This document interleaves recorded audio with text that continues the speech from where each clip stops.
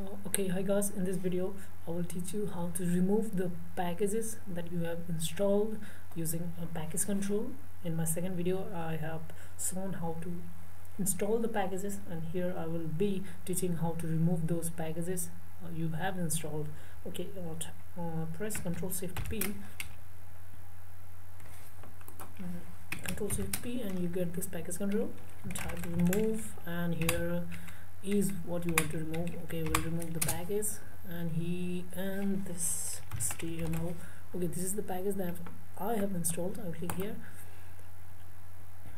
and it's loading here, and it will take some time, and you can see this part to see it's working. And this is how you uninstall the package. Okay, thank you.